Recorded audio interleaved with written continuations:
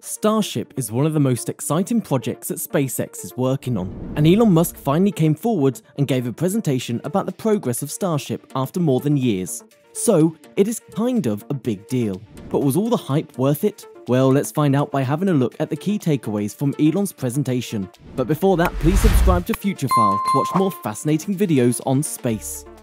SpaceX was not very vocal about the progress of Starship in the past few months, and this made people question the progress of the project. But since Elon Musk announced that he was going to give a presentation about where is the Starship project, everyone was hoping to know that something big was coming.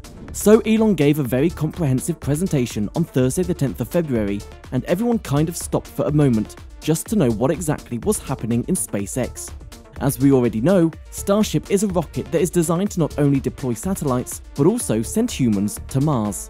Starship is going to bring a revolution in the field of space, and it is a very big deal, mainly because there are not a lot of projects of this level.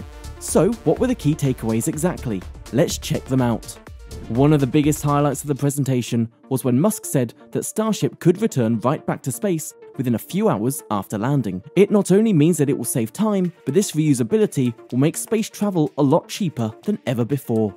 Though SpaceX is not ready to fulfill this great claim yet, but as soon as the Starship is ready, it will have the capability of being reused consistently. Also, this reusability will open a whole new chapter of space travel. Rocket Lab is also working on its reusable rocket that is a lot bigger than the ones they used to make before, which we all know is inspired by SpaceX. So when Elon says that Starship will change the course of the space industry, Musk also emphasized the point that he always emphasizes about the multiplanetary life and its importance. According to Musk, Starship is going to be a big step towards the multiplanetary life because it is big enough to transport quite a lot of people to Mars. The interesting thing about this presentation was that Musk presented an idea that was more or less similar to Noah's Ark, as he said that at some point we would have to travel to Mars and we would not want to do that alone. So we will also bring our loved pets with us. It simply means the concept of multiplanetary life is not only going to be for humans, but for animals too. A proper clip was also shown in the presentation that depicted how the launch of Starship is going to be. Even though SpaceX has released such clips in the past too, but as the Starship is in the final stages, the newest clip is more accurate and closer to reality.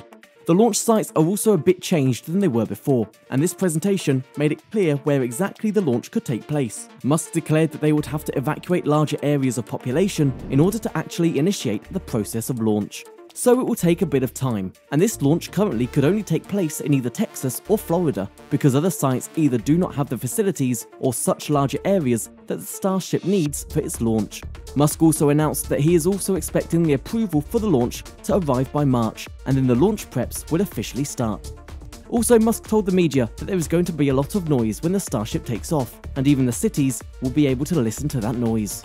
Musk also shared his thoughts about how things could go really wrong on Earth and how we would not be able to save humanity if we do not do anything now. So, for sustaining life, we need to spread it out of the Earth too. Though Musk has uttered this idea quite a lot of times earlier, it sounded more convincing this time because, with the Starship, it feels more practical and tangible. He also said that we would have to build cities on Mars as soon as we can, and Starship certainly is the first step towards it.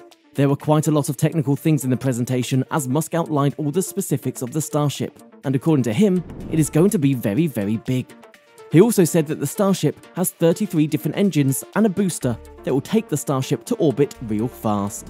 According to the presentation, the Starship is 400 feet tall, and it is quite heavy too, but the best thing is that it can deploy a lot more satellites than any other spacecraft.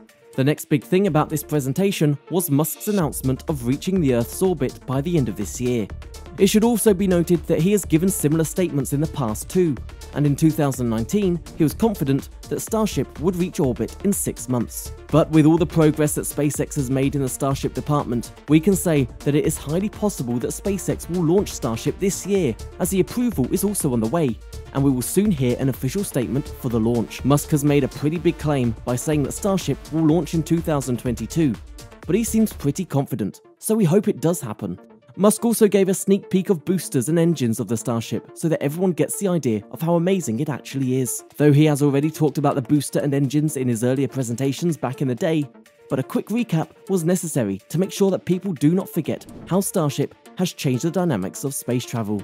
Musk also constantly emphasized his point of multiplanetary life, and he said that there would be a time when SpaceX will be able to manufacture Starships every 3 days. So multiple Starships will be launched every single day. Some of these ships will carry satellites, some will carry travelers, while others will carry both. This idea of manufacturing ships so quickly is a first step towards moving the population to Mars. If SpaceX manages to actually build a Starship in 3 days in the future, there would be no one to compete with it. Musk also announced that SpaceX is planning on manufacturing one booster along with one ship every month. It sounds like pretty big claims considering the fact that it took years just to build the current Starship, but it might be possible now, considering that they have all the resources and technology. Musk also introduced us to the Super Heavy booster, which seems to be his favourite so far. He told the people that originally Super Heavy was 70 meters tall, which was a little too much, so they had to remove a few parts to reduce the height. The engines are also quite advanced in the Starship, as Musk talked about the Raptor 2 engines being used in the Starship. He also said that these engines are more compact and efficient as compared to Raptor 1 engines, but the problem with Raptor 2 is that they seem to be melting quickly. Elon Musk also talked about different ways with which they have reduced the size and weight of the Starship. Otherwise, it was becoming a little too big, he said. When it comes to the cost, Elon has made sure that it stays low.